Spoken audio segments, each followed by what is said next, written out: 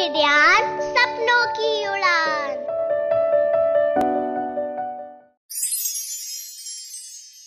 Hello my little dear friends. Today I have an interesting story for all of you. The story name is Puss in Boots. It's written by Ursula Butcher. Once upon a time, there was a boy who owned nothing but a cat. How can one earn a living with a cat? He complained. The rather clever cat meowed. Master, give me a pair of boots and a bag, and I will help you become a rich man. The master thought a bit and gave him a pair of boots and a bag. Puss in Boots set off on his wanderings and hurrah! He caught a rabbit. Puss in Boots had an idea. He took the rabbit to the king and cunningly said, "Your Majesty, here is a rabbit from the Marquis of Carabas." "Thank you," replied the king, who was very surprised at this unfamiliar name. The next day, Puss in Boots took the king 2 chickens, and he returned every day with new gifts.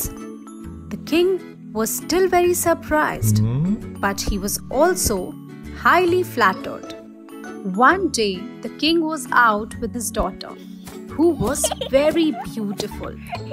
Puss in Boots had an idea. He meowed to his master. "Throw away your clothes, jump into the river, and you will be rich." As the king's carriage passed close to the river, Puss in Boots shouted, "Help! Help! The Marquis of Carabas is drowning!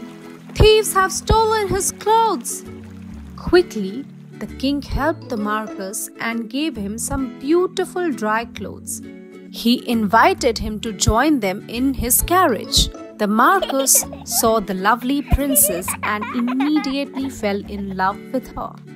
Meanwhile, Puss in Boots raced to a castle where a very rich and very proud ogre lived. He had to get rid of him. He had another clever idea. Puss in Boots went up to the ogre and meowed. "I have heard you can change into a lion." Ogre proudly transformed himself into a lion. Once again, Puss in Boots meowed. "I have heard you could also turn into a mouse." Once again, Ogre proudly transformed himself into a mouse.